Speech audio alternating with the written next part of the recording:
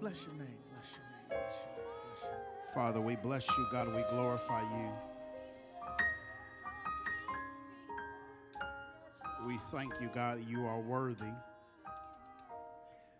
There's nobody like you. We exalt you in this place. You are high and lifted up, and there's nobody like you. You are the only true and wise and living God.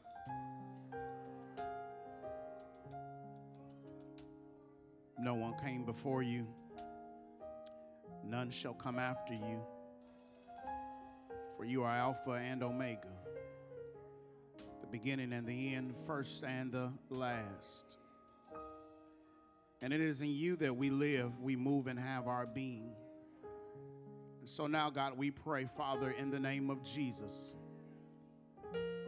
Holy Spirit, that you would have your way in this time. Thank you for this time of worship. Thank you for your presence in this place. Thank you, God, for how you've already met somebody, supplied a need even in this time of worship. Pray now, Father, in the name of Jesus, for open ears, eyes to see. What do you say unto your church on today? So much is happening in the world. So much is happening in our lives. But Lord, we know that you still sit on the throne. And so speak now, God. Preach your word, declare your word, teach your word to us. That this may be a life-changing, life-altering moment for each and every person here. We glorify you. We expect you to do exceeding and abundantly above all that we ask or think. In Jesus' name we pray. Amen, amen, amen. Turn around and hug somebody before you take your seat. Just love on somebody.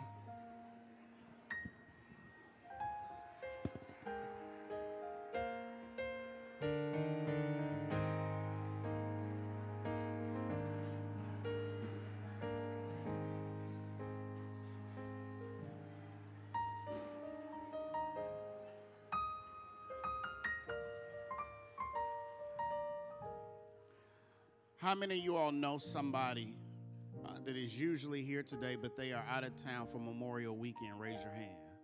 Raise your hand. Raise your hand. All right, this is what I want y'all to do. We're going to troll them. I want you to take a selfie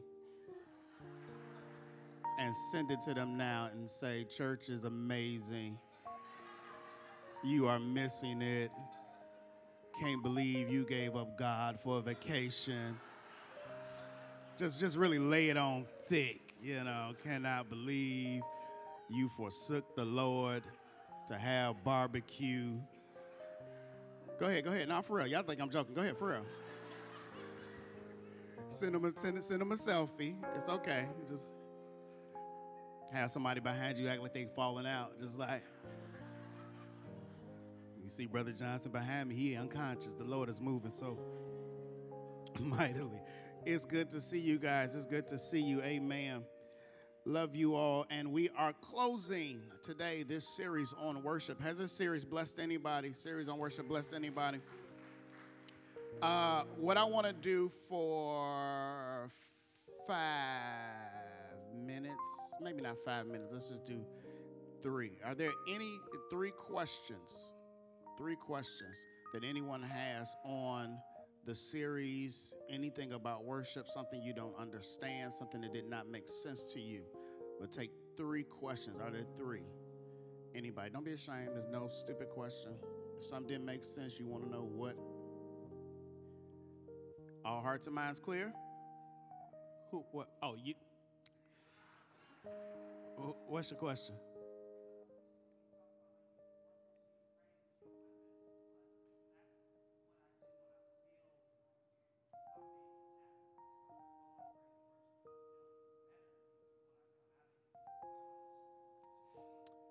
So his question was, he said, a couple of weeks ago, I said you don't use praise as a weapon.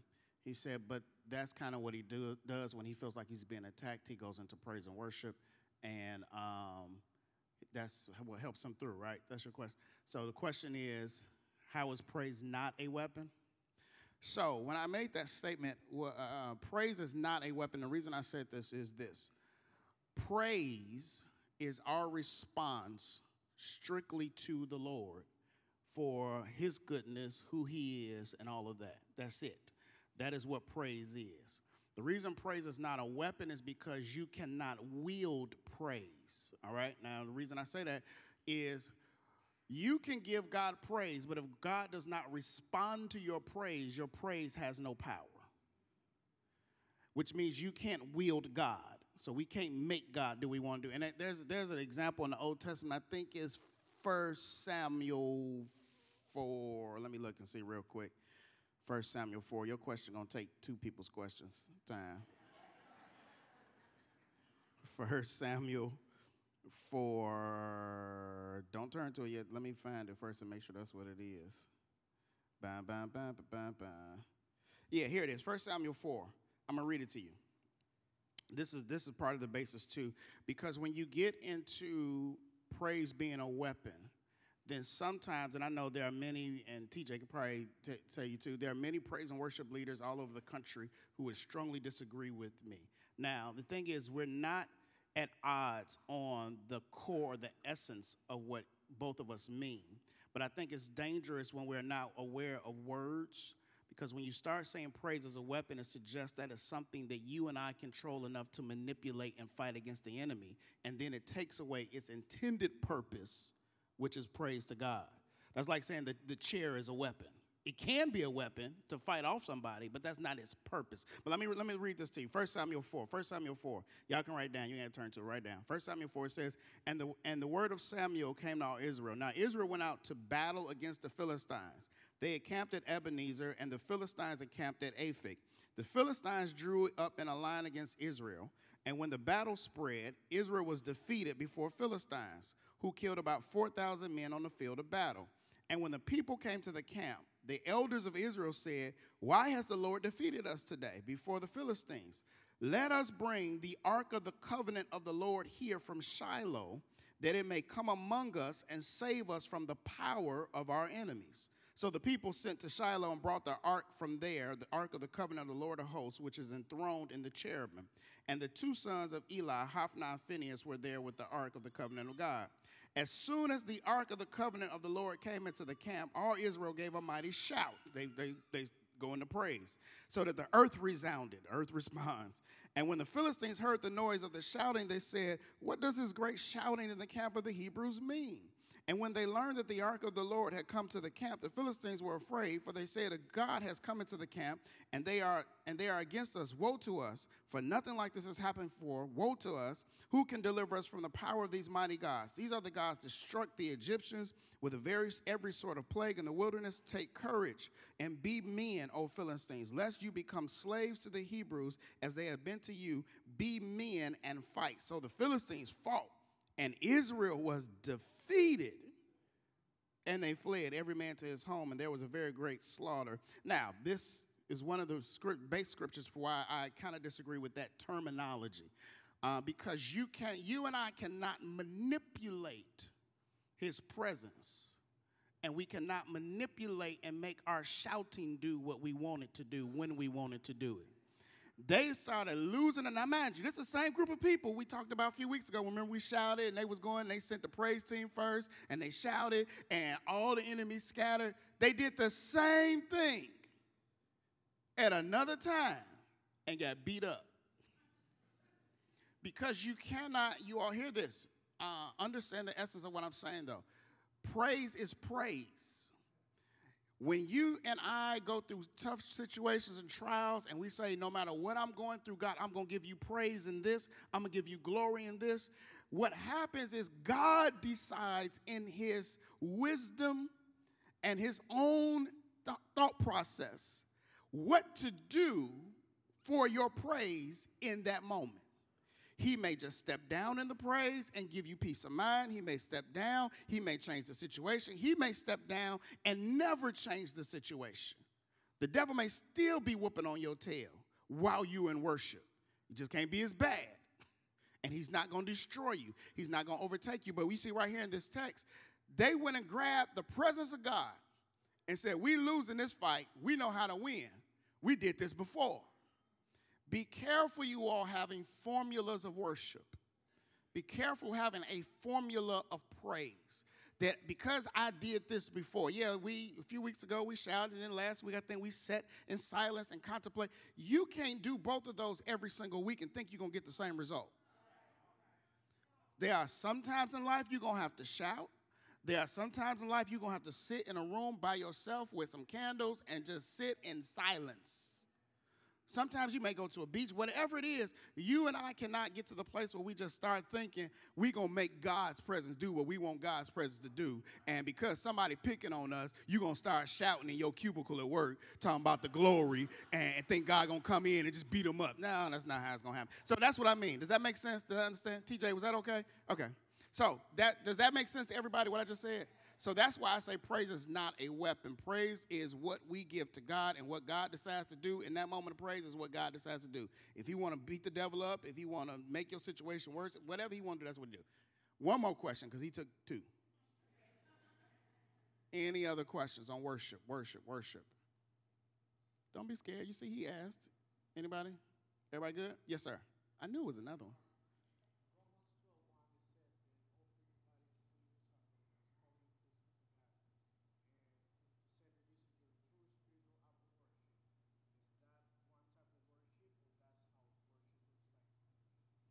Great question. He said in Romans chapter 12, it says, offer your bodies as a living sacrifice unto the Lord. This is your true, I forgot the phraseology, but this is basically what we are supposed to do.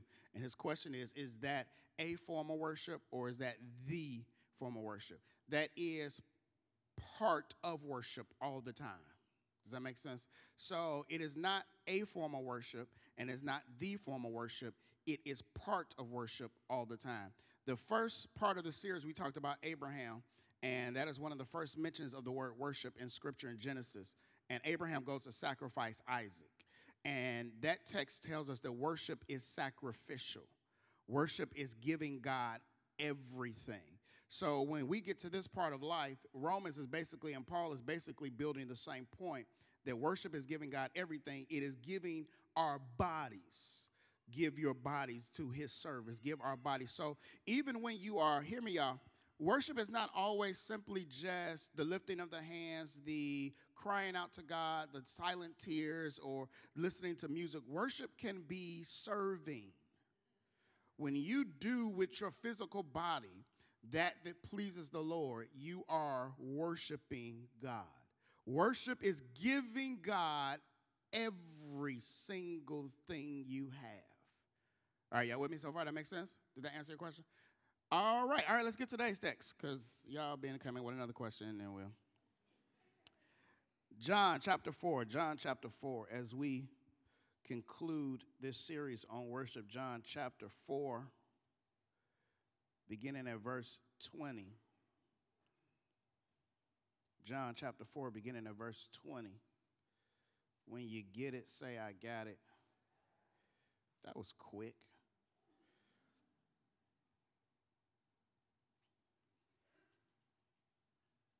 John chapter 4, beginning at verse 20. I'm waiting for some of the leaves to stop falling. Get it? The page, Russell? Yep. Y'all didn't get it? Okay, it's just me. All right, here it is. John 4 and 20 says this. Our fathers worshipped on this mountain, but you say that in Jerusalem is the place where people ought to worship. Jesus says to her, woman, believe me, the hour is coming when neither on this mountain nor in Jerusalem will you worship the Father. You worship what you do not know. We worship what we know, for salvation is from the Jews. But the hour is coming and is now here when the true worshipers will worship the Father in spirit and truth. For the Father is seeking such people to worship him. God is a spirit, and those who worship him must worship in spirit and truth. The woman said to him, I know that the Messiah is coming, he who is called the Christ. When he comes, he will tell us all things. Jesus said to her, I who speak to you am he. verse 20, our fathers worshiped on this mountain, but you say that in Jerusalem is a place where people ought to worship. If I had to put a title on this, y'all, I would title it Greater New Mount Eagle Baptist Episcopal Church. Greater New Mount Eagle Baptist Episcopal Church of the Holy Father. Did you say I'm wrong? I love you. I hope y'all wrote that down because I'm not going to remember that for next service. When we talk about worship and when we look at worship, one of the things that really pops in most people's minds is where we worship. Because typically, if we're honest, and there's nothing too wrong with it, it's unbalanced, but it's not bad, so to speak. We spend most of our time when we worship, we primarily do it in the house of worship. We primarily do it in our churches. Most people, that's just kind of how you're wired. You aren't really, no matter how much we talk about it, most of us aren't going to have praise and worship at work or even at home, or we're just not going to do that. We'll have moments of worship. We'll have moments where we'll talk to the Lord, but we kind of hold a lot of it in for when we gather together in this place and everybody kind of has praise and worship together. And so that's typically how it's been set up, and that's how it's been. And the problem with this is this, that over the years, you guys, people have begun all over, especially America, we've begun to exalt the place of worship above who we worship. Now, let me be clear when I say this. This does not mean you don't have pride in your church. It does not mean that you are not happy about your church or you don't brag on your church. There's nothing wrong with any of those things. The problem becomes when you start noticing a trend, especially in America, where it is more of a lifting of the church than it is of the Lord. We begin to celebrate the things the church has done. We begin to celebrate all the things our church is doing. We begin to, and that's just how we begin to get wired, and that becomes the habit. And God is saying now, don't get too caught up in that. Because worship has to be, watch this, worship has to go beyond the tangible. You all have heard me say that word before. It has to go beyond the tangible. It has to go beyond what we simply touch, see, taste, and feel. Worship has to go to a deeper place than that. You cannot have the truth of worship and not have the spirit of worship. And many times, you all, when we get stuck in the place of the tangible, we get stuck in the place of the truth, and it makes more sense as we go through the text. We begin to lift up the things that are tangible, that we see, that we believe are doing the work of the Lord. However, understand this, no one can do the work of the Lord without the Lord doing the work. Now, we can serve many people, we can feed the homeless, we can do all those things, but the Bible tells us it's not by power, it's not by might, but it's by my spirit, saith the Lord. So no matter what we do in life, no matter where we are, we have to always make sure that we are careful to esteem God and his presence above where we meet his presence. This woman in the text, you all, this is this woman at the well. Many of you heard the story before. Many of you may have not. But this woman is at the well. She's drawing water. Jesus shows up. It's hot. He's tired. He asks her for something to drink. They get into this conversation. It's a very interesting conversation when you read it. It's kind of hilarious at some points. But they're having this conversation. Jesus says, can you give me something to drink? And she says, I don't think you know who you're talking to. And it's not like in some, bold feminist womanist way, like, how dare you ask me to serve you? I don't even know you, dude. It wasn't that. It was simply, she was a Samaritan and Jesus was a Jew. And so in that time, Samaritans and Jews did not deal with one another. Jews felt like Samaritans were dirty and nasty, and they were like swine. I know none of us feel that way about any other group of people in this room, so it has nothing to do with us, but that's how this was seen. And so she, as a Samaritan, said, I don't think you understand who you're talking to. You all don't talk to us. You all don't interact with us. And Jesus said, don't worry about all that. I'm thirsty. And so they go through this dialogue back and forth. And so finally, watch this, you guys. They get into a conversation of worship and theology and doctrine. All right? And she says to Jesus, verse 20, our fathers worshiped on this mountain, But you say that in Jerusalem is the place where people ought to worship. First thing I want you all to write down is this. Keep in mind this. Always have an altar. Always have an altar. Or for some of always have a church. Always have a church home. Both the Jews and the Samaritans, even though they didn't get along with each other, even though the Jews did not like the Samaritans, they both recognized that God had told their forefathers that they should identify a place for worshiping him. Deuteronomy 12 and 5. Turn to Deuteronomy 12 and 5. We're going to flip around a little bit today. Deuteronomy 12 and 5.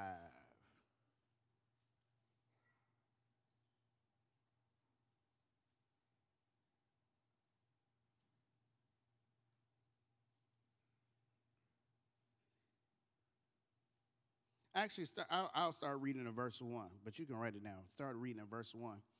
It says, these are the statutes and rules that you shall be careful to do in the land that the Lord, the God of your fathers, has given you to possess.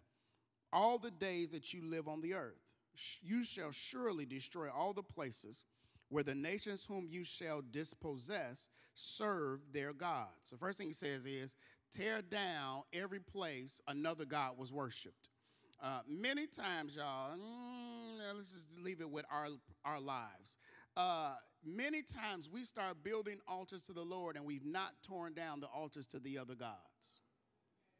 Let me say real quick, it's not spooky, it's not weird. There are spiritual things that are not of the Lord. There are demons. There are all those things that happen in the world. They're there, okay? So when you just randomly grab things from other cultures and religions because it's cute and put it in your house because it looks nice, many times you have unknowingly erected an altar to another god in your house. Now, let me say this too, because some of y'all are like, but I didn't know, and that's not fair. I can take a bag of seeds outside and have no clue what those seeds are. When I throw them on the ground, whatever they are is what they're going to grow to. I don't have to know what they are. Just being ignorant of what you sow does not change what you reap.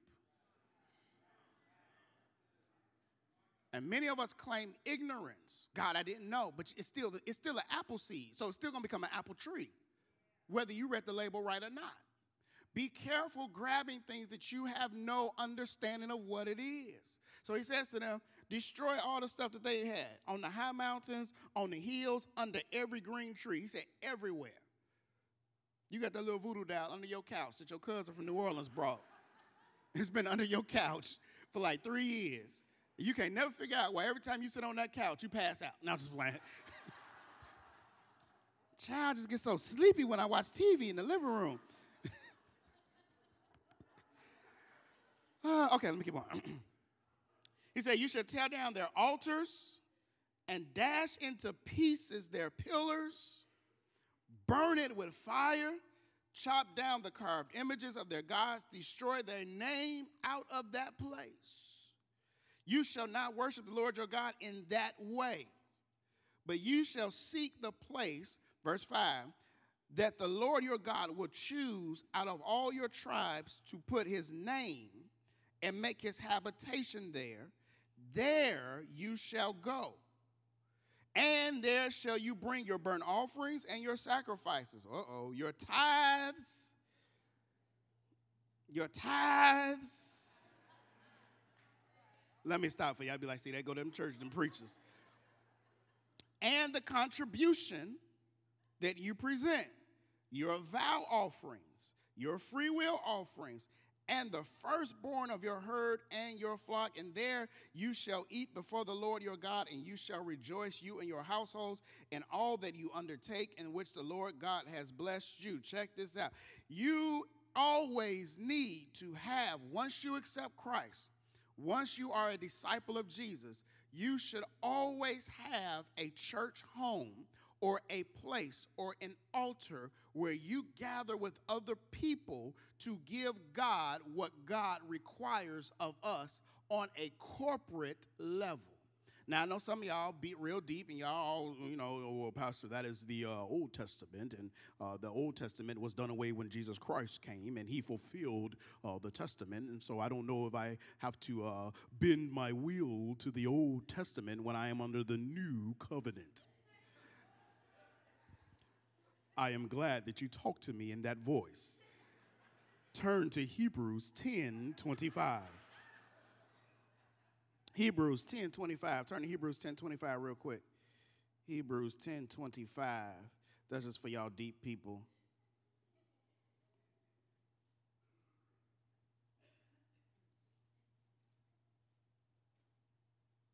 No, you know what? Start at verse 19. I'm going to read verse 19.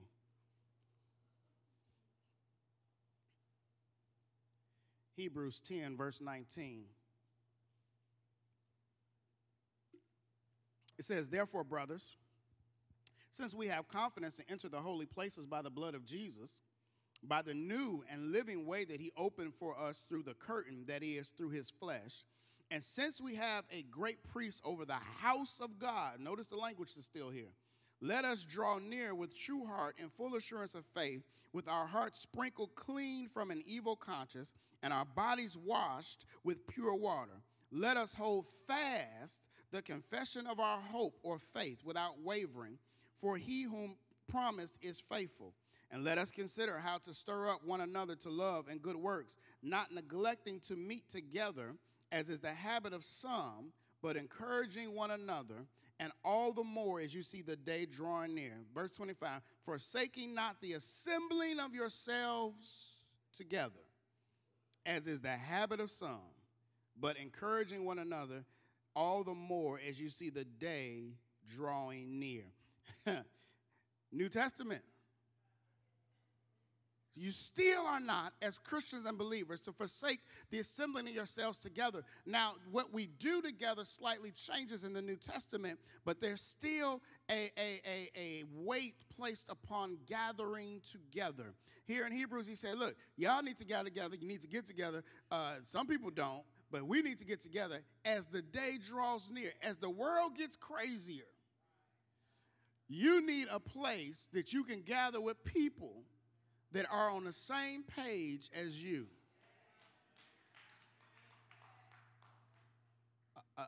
A place where you know everybody believes Jesus Christ is Lord. A place where you know people believe in the power of his name. A place where you know that God still sits on the throne. A place where his name is still on the place and on the people that gather there. A place where people know I can call on the Lord and he'll save me. A place where people know that if two or three are gathered together in his name, there he shall be in the midst. A place where people know that if we lift our hands and give God praise, that he inhabits those praises and liberation comes and freedom comes. A place where you don't have to worry about somebody worrying if you're a Democrat or you're a Republican, if you black, if you white, if you Jew, you Greek, if you slave or free. All we know is you are a brother and a sister in the Lord, and I don't care what your background is, but when we gather together in this place, it is all about him and nobody else. That's why you can't come into church worried about what people think about you, who's looking at you. Anybody that's looking at you funny ain't your kin. Just know, oh, you ain't related to us yet, but I'm going to give them praise with my kinfolk because they know why I'm about to run around the church. They know why tears are rolling down my face. They know why I keep calling the name of the Lord. They know why I keep reading my Bible. They know that this thing is a fight and that the weapons of our warfare are not carnal, but they are mighty through God to the pulling down of strongholds. I need somebody in the room with me that I can grab your hand and say, the devil is trying to destroy me. Pray for me. I know somebody that can say, God, I call on you for my sister. I call on you for my brother. That's why you can't be out there by yourself willy-nilly thinking you can take on the world. Sometimes the army got to get together and give a shout. Let me keep going. They both knew they had to worship somewhere. Have a church. Have an altar. Verse 21, John 4. Jesus says to her, woman. It's so funny Jesus says woman like that. I want to try that one day.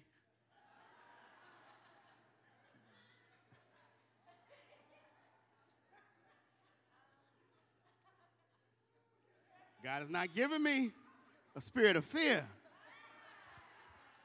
but of power. Wisdom. Yeah, it's true. He gave us wisdom. All right. See, this is why we gather together, so somebody can speak sense into us. Jesus says, verse 21, woman, believe me, the hour is coming when neither on this mountain nor in Jerusalem will you worship the Father. First point was have an altar, have a church. Second point is your church and your altar can't be the altar. They just had a whole conversation about both groups knowing the need for an altar, the need for a place of worship. We saw it in Deuteronomy. We saw it in Hebrews. Jesus comes right behind us and says, that's good. That's really good. That's good. But time is coming real soon where it ain't going to matter where your church is. It ain't going to matter who your pastor is. You all, it is, it's a very difficult thing separating pride and worship. It's a thin line between having pride in where you worship and worshiping where you worship.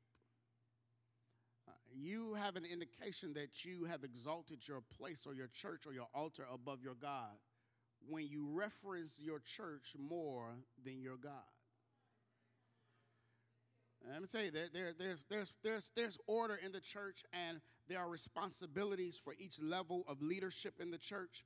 And so when I'm about to say this, it does not negate the order or the responsibilities of leadership. Those of us that are called to be elders, those that are called to be teachers, preachers, pastors, evangelists, apostles, all that stuff, we all have responsibilities that equal the level of our leadership. Y'all with me so far? So if I am a pastor and I pastor people, then you are a responsibility. It's my responsibility to feed his sheep, all right? That's my responsibility. So it is nothing wrong with you asking of your leadership to provide what is their responsibility. Y'all with me so far? Everybody with me? It becomes problematic when you elevate your leadership to a level above their pay grade. I struggle sometimes. Let me be transparent or opaque. Let me be opaque for a second. I struggle sometimes, and those of you that have ever sang or led or taught or preached, you might have the same experience. And I appreciate there's a side of me when people come up to me and say, oh, my God, Pastor, that word changed my life. Oh, my God. Oh, you just do it. Oh. There's a part of me that's like, oh, I really appreciate it. I hear it. You like to be told you're doing a decent job. You know, you like to be told that people appreciate what you do. But then there's a side of me that struggles because in my head I'm saying, but I didn't do anything. Now, it's my responsibility as shepherd to feed you. It's my responsibility as shepherd to the best of my ability to put systems in place that we don't lose any of you. All right? But when you start saying, Pastor, you healed my daughter. When you start saying, I sent the cloth in, the $20 in to the evangelist bishop on TV, and then money started coming, and you start giving back money to that evangelist bishop on TV because it's got to be him. Let me tell you, you may not always stay at boss. And I'm okay with that. God moves people. God shifts people. Some of you will be with us for life. Some of you are here for a season. But let me tell you, if you ever are here just for a season and God transitions you elsewhere, whether you move, whether life just changes on you, don't be in places where preachers elevate themselves. if everything is about the pastor, if everything is about leadership, if everything is the oil, that language, the oil on my life and the anointing in my hands, and no. God is no respecter of person, and whatever he's done in your life, he can do in mine. Now, granted, you may have a different level of leadership because of the position you're in, but it does not mean your authority is greater than mine, because they that worship him must worship him in spirit and in truth. And so your title don't mean nothing if you ain't got the Spirit of God. My God in heaven, don't y'all elevate anybody above your God. It don't matter where your church is. Have a church though. Let's keep going. We're out of time. Verse 22. Jesus go in on her. He about to go in on her. Jesus cold-blooded, y'all. He say, woman, verse 21. I got to read it in one flow because that's how you get the full. Woman, believe me, time is coming when it ain't going to matter where you worship. It ain't going to matter. But let me tell you something else. Verse 22. Y'all don't even know what you worship.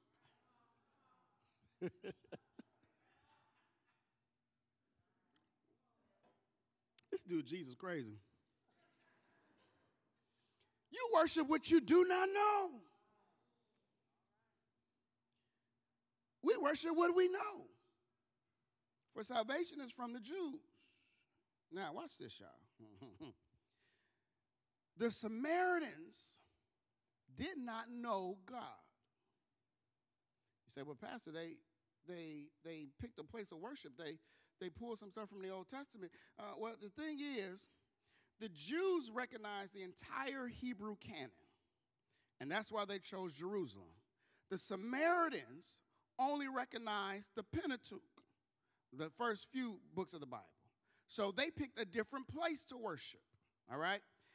What Jesus is saying to her is, you all don't have the full revelation, and thus you cannot worship in truth.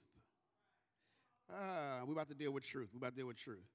The Jews did have the full revelation of God in the Old Testament, and they knew the God they worshiped because salvation's truth came to them first, but they lacked the Spirit. He says to her, you don't even know what you worship. And many of us, you all, if we're not careful, we will end up in the same place where there's a line that is blurred between the celebration of our gatherings and the gathering of the saints, where we begin to exalt these moments higher than the moments when God visits these moments. Y'all with me? Is it making sense so far?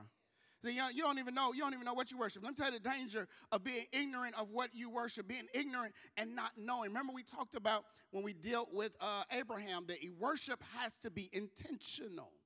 And throughout the entire series, we've had points where we pointed out worship has to be intentional. Worship cannot be a last-second thought. Worship is something that you think through. It is not just some haphazard thing. It is not simply only an emotional response, but it is something you done thought through and you done said, this is what I am giving to the Lord as my form of worship, regardless of who's around me. But when you take out the knowledge of who you worship, it leaves you in a precarious place. What do you mean, preacher? I mean this. It is difficult for us to worship God for real and not know the Bible.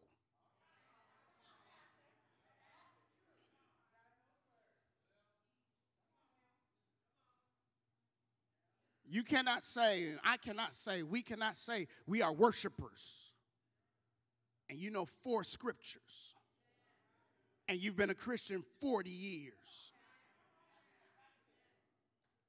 See, what we have turned into worshiper is how loud we are, how we shout, how we jump. Child, I'm a worshiper. Oh, when I hear that music, you know they talk with that weird voice, that whisper, I'm a worshiper. Oh, I'm a worshiper. Oh, when that music gets going, I just go into worship. Who are you worshiping? Oh, I worship the God of my Father. I worship Jesus. Tell me about Jesus. Oh, he turned water into wine. Yeah, that's a good one. What else? Tell me some more about your Jesus that you worship. He walked on water. Oh, that's a good one. That's a good one too. Tell me more about your Jesus. He gave sight to the blind. That's good. That's good. Tell me more about your Jesus. What does your Jesus say about adultery?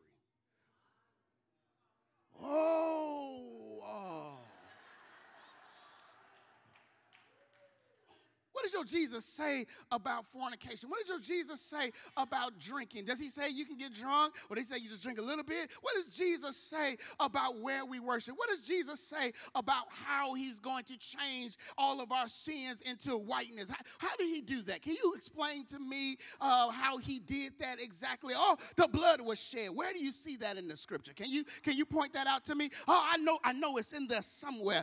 It's somewhere. John 3:16. Oh, baby, that's not. Yeah.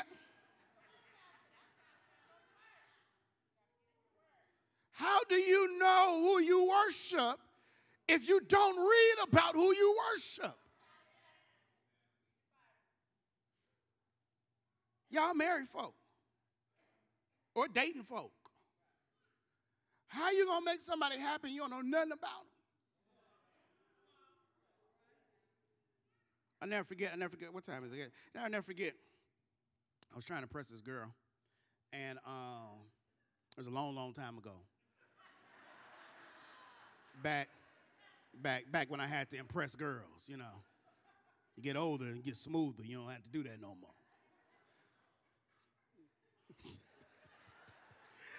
I couldn't even stand not laugh on that one. I was trying to impress this young lady, and I got her a dozen, like 2 dozen red roses. 2 dozen red roses sent to a job. I'm like, yeah, you know. I'm gonna get points for this one. Send 2 dozen roses to a job, and then you just do something like that, and then you just wait. So I'm checking every 5 minutes, see if it's delivered. If it's delivered, it's delivered. Like it says delivered. I'm like, oh, okay, all right. Phone about to blow up. It's about to be like, oh my God, thank you. No call, no text, nothing. So I'm like, okay, did I get the right address? Let me check the address. So I check the address, the right address. I'm like, okay, is she off today? No, she's not off today. She at work. No. Okay, so all this stuff running through my mind. So that was like 2:30 in the afternoon. I hadn't heard from her at all. And it's like 9 o'clock at night. So I'm like, okay, something must have went wrong. Her friend calls me like 10 o'clock that night and says, hey, man. I said, hey, what's going on? You know, what's happening? She says, you an idiot. I said, what'd I do? So I told her, I said, no, I ain't no idiot. I'm cool. Let me tell you what I did today. I sent her, she said, 2 dozen red roses. Yeah, I know. We just leaving the hospital because she's allergic.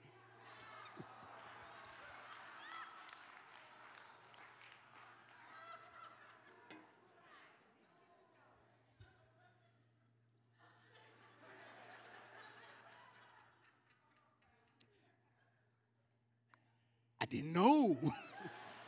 She was who's allergic to red roses? I didn't know that was even a thing. How's that even possible?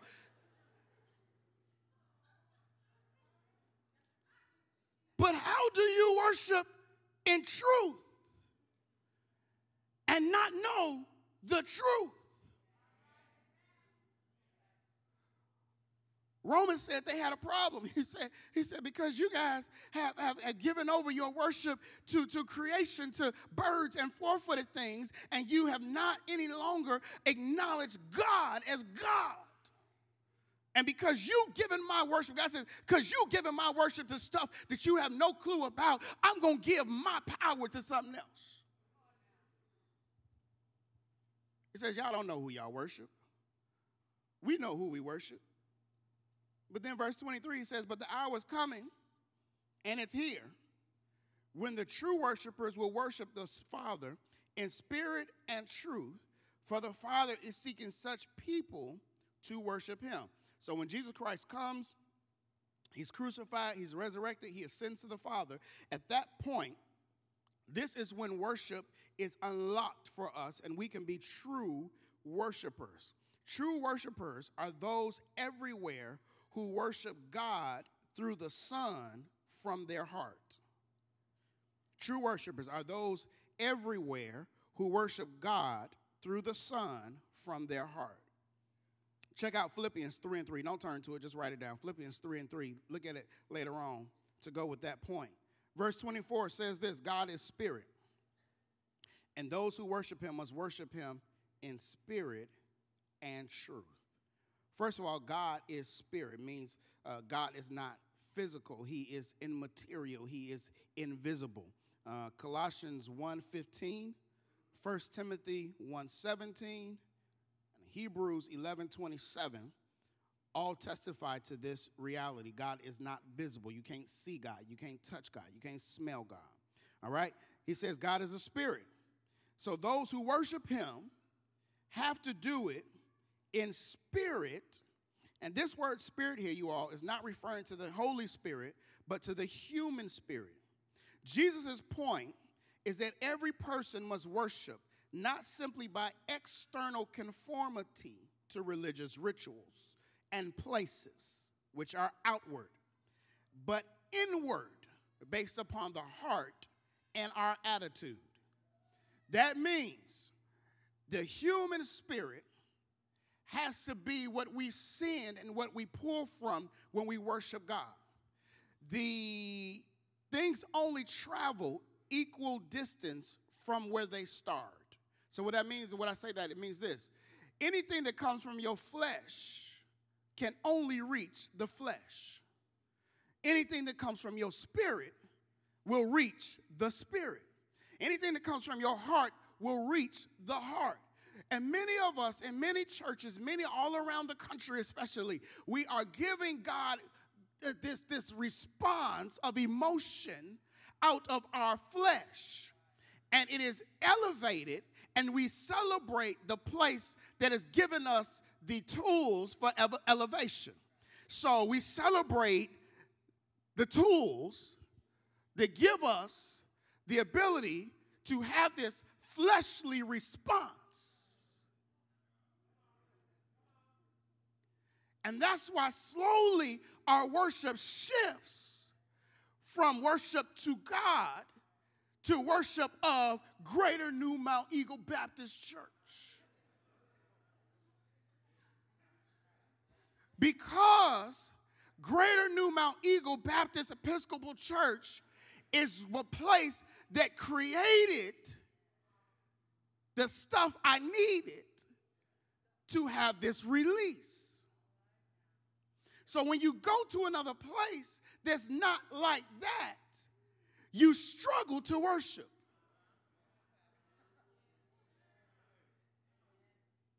If you find yourself struggling to worship based upon the music that is played,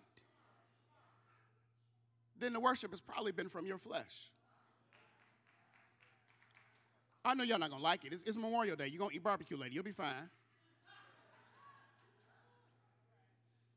That goes for even here, no matter what upgrades we make, no matter what things God allows us to do in the worship experience, it's all to enhance and to do and give God glory for what he's given us. But at the end of the day, if you all and I and myself and Karen and Sharon and Greg and anybody that's a leader here, if none of us can worship in multiple contexts and multiple situations with different types of music and different types of people, and the only common denominator has to be that you you know Jesus like I know Jesus, then we've not been in worship. We do not know the truth, and we do not have the spirit to worship him out of. You should not need somebody to pump and prime you. You should not need somebody on keys. You should not need somebody in a microphone to say, lift your hands, and then you lift your hands. If it's in your gut, Jesus said to the lady, out of your belly shall flow rivers of living water. She said, but I have no way to reach down in this well. I have nothing to draw from. Watch this. Many of us are struggling to worship in spirit and in truth because you ain't got nothing to draw out of your well with. But God is saying, if you take your experiences, if you take what you've been through in your life and use that as the bucket and drop it down in that well, I'll pull up out of you some glory. I'll pull up out of you some power. You don't need anybody else but think back over your life and think about what I've done in your life, and you ain't gonna need a band. You ain't gonna need a praise team. You ain't gonna need a preacher. All you gonna need is your mouth and your hallelujah, because you're thinking about my God in heaven. Worship, worship, worship, worship, worship should come out of your gut, out of your spirit. Watch this. Not just because of what he's done, but the truth of who he is. They that worship him must worship him in spirit and truth. Every head bowed, every eye closed. Every head bowed, every eye closed.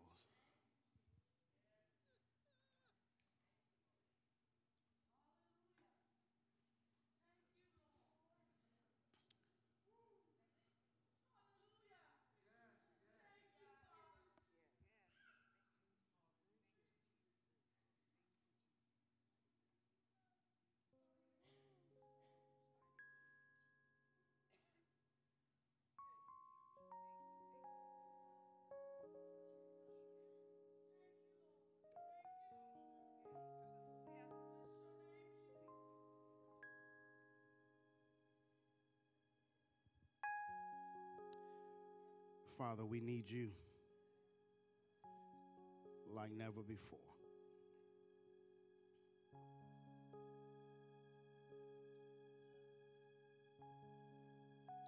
Be with your church. This church, every church belongs to you. We are your body.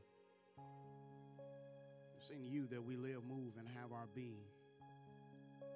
So, Father, we pray in the name of Jesus, forgive us for crossing the line of celebration of our church to worshiping of our churches. As individuals, God, forgive us for the things we've worshiped, the people we have worshiped. Lord, for many of us, it was never intentional. It was never in our heart of hearts to say, I want to worship this relationship, or I want to worship this job or this money. We didn't intend to do that. It was never in our hearts. But Lord, we looked up somewhere along the way and found ourselves stuck before altars of gods we didn't know. But now, Lord, we repent. And we turn back to you. Pray now, Father, in the name of Jesus, Holy Spirit, that you would restore in somebody that joy of their salvation. The person that wants to go deeper in worship, Lord, we pray now in the name of Jesus, Holy Spirit, that you would continue to challenge them, push them, pull them, make your word fresh revelation for them. Remind them of the many things you've done in their life. And God, we pray that you even now begin to remove that cloud of concern of spectators and who's looking and who's thinking about me. We pray, Father, you remove the spirit of judgment, that we would not judge other people's worship and how they worship. Thank you for the quiet worshipers. Thank you for the loud worshipers. Thank you for the running worshipers. Thank you for those that sit at the altar in worship. Thank you for those that simply read their word in worship. Thank you for all the many worshipers. All you care about is not the style, but that they that worship you in spirit and in truth. Let us be a church that worships you in spirit and in truth. While heads are bowed and eyes are closed, we extend to those of you that may not know Jesus Christ as your Lord and Savior. If you do not know Jesus, but you want to know him, slip your hand up, slip your hand up. Nobody's looking around, nobody's looking around. I see you, I see you. You may lower your hands.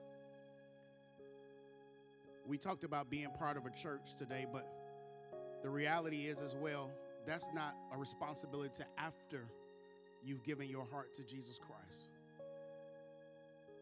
If you've not given your heart to Christ, if you're not 100% sure that if you died tonight that your soul will spend eternity with the Lord, then it does not matter what church you go to. It doesn't matter what title you have in church.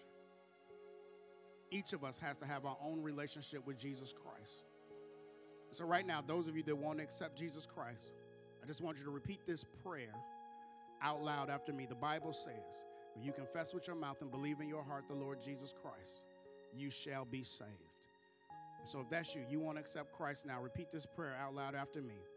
Dear Jesus, I confess my sins. Come into my heart and save me.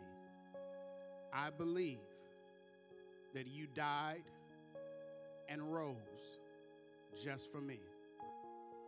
Come, Holy Spirit, and lead my life.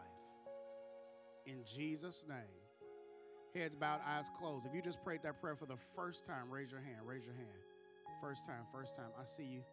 I see you. I see you. You may lower your hands. You may lower your hands.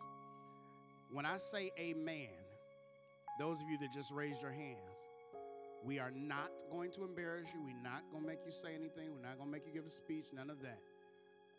We're going to ask, when I say amen, that you will come forward. The prayer team is on my right and my left, and they're simply just going to pray with you for your next steps, pray for you. We're going to celebrate the choice that you've made. You are welcome. We would love it to have you as a partner here in this church with us. But this may not be where God is leading you to, and that's fine. But we just want to see you accept Christ, and we want to pray for you and cover you. So when I say amen, those of you who just prayed that prayer for the first time, please come forward. Don't wait. Don't hesitate. Just come on. Father, we bless you. We glorify you now. We thank you for all that you're doing in this place. We pray, Holy Spirit, that you would draw now those that you have saved and those that should be saved in this moment. We give you glory. We give you honor. In Jesus' name we pray. Amen. Amen. Come on, if that's you, you just prayed that prayer. Come on. Come on, if that's you, if that's you. If you just prayed that prayer, amen, sister. Amen. Come on, boss. Celebrate. All of heaven rejoices over one.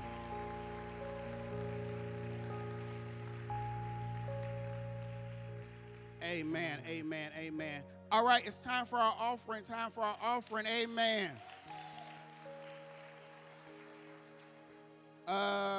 If you need an envelope to give your offering, raise your hand.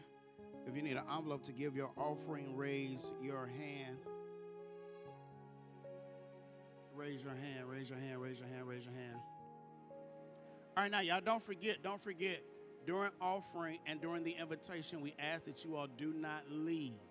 Do not leave during offering and invitation. The invitation is because we just want to be respectful and let the Lord do whatever he's going to do. And we can see who's raising their hand and all that great stuff. Because sometimes people raise their hand and they don't come forward.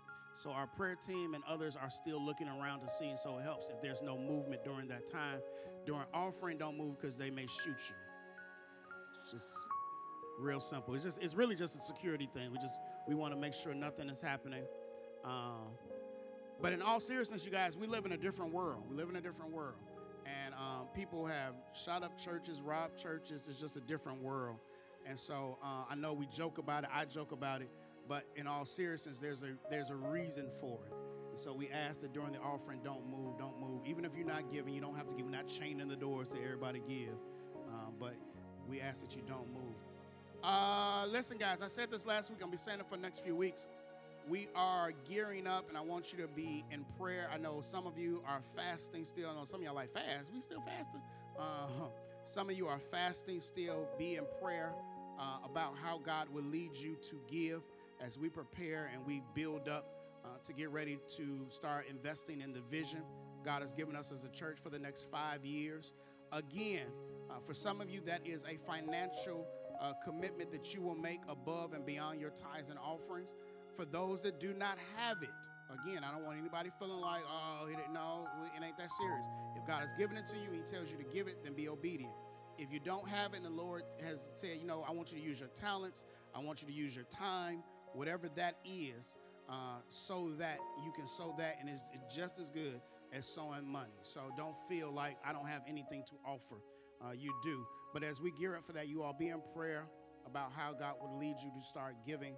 Those that have it financially and those that have time and talents, how would he lead you to give as we start preparing to move towards building the vision God has given us for the next 5 years? Amen. Lift up your offering. Let's pray. Father, we bless you. God, we glorify you. We thank you for these gifts. We pray that you would use them for the upbuilding of your kingdom. Be glorified now is our prayer. Do what only you can do in our finances, in our health, and in our lives. In Jesus' name we pray. Amen. You may give your offering at this time. Couple of announcements. Meeting for the Health and Wellness Ministry today, 1 o'clock in Carthen Hall after the next service. I know sometimes y'all come to 9:30 and then you go home and you forget this building exists until next week.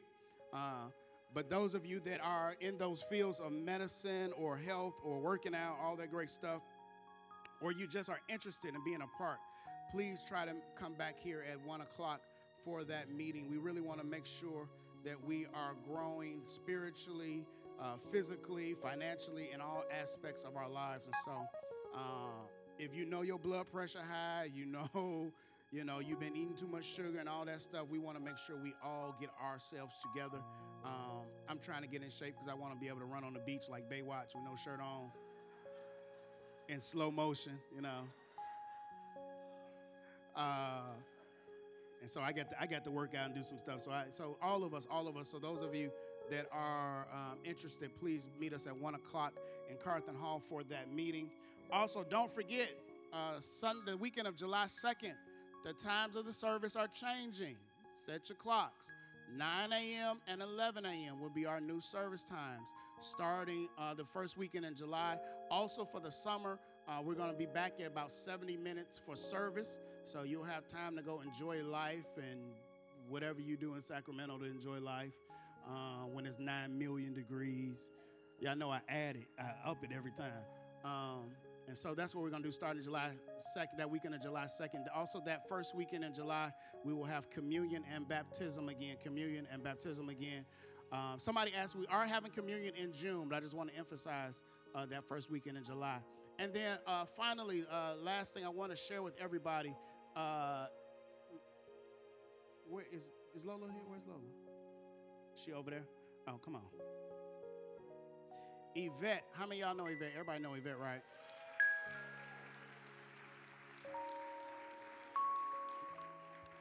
Oh, I wasn't, but I felt like embarrassing you. Yvette, you all, is transitioning out of children's ministry. Now, she is doing that because we have tremendous needs coming up, and we trust and believe Yvette has the skill set and the strengths to meet those needs. It is a much larger need, and it's going to pull more from her for the short term, but she can do it. Lola, what's Lola's last name? Lola Leaks is going to be taking over for her. And so you all, please, let's celebrate Yvette. We love her. We thank God for all she's done. Amen.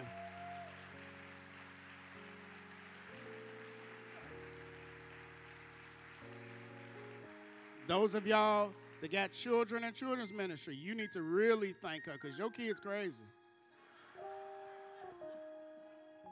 See, look, she got a children's pastor's heart. She's like, no, they don't, Pastor. Yeah, okay. Let's stand, and as we get ready to leave out of here, we're going to pray for her and this transition in our church for her and for Lola and our children's ministry and our volunteer ministry. And those y'all asking, that's what she's going to be overseeing. Yvette's going to be overseeing our volunteers. So no matter what ministry you are part of, you will be under her. She's going to make sure you're celebrated, make sure you eat sometimes, make sure you're prayed for, make sure stuff is in order and structured and all that great stuff. And so let's pray for her. Stretch your hands this way. Father, we bless you, God. We glorify you. We thank you for all that our eyes have seen and our ears have heard. We pray now for our sister, for your daughter, your child, for Yvette. We thank you for her service to your little people. You said in your word, forsake not, don't keep the children from coming to you. And so, God, we thank you for her service and all that she's done for children's ministry. We pray now, God, for elevation in her life. We pray, God, that you will bless her and Eli abundantly above all that they can ask or think. God, I pray this be a new season, God, in her life, that you begin to unlock doors and open many things for her that have not been opened before. We pray for Lola. We pray for our children's ministry. We thank you for the growth of the volunteers and for the children's ministry. We pray that you will have your hand in every decision we make, everything we do. Give her the strength to do what she thinks she can't do, for we know that all our power comes from you. Now, God, seal this word in our hearts that we may not sin against thee. Thank you now for all that you're doing in this place. Let the barbecue be good. In Jesus' name, amen. Turn around and hug somebody. Tell them Happy Memorial Day.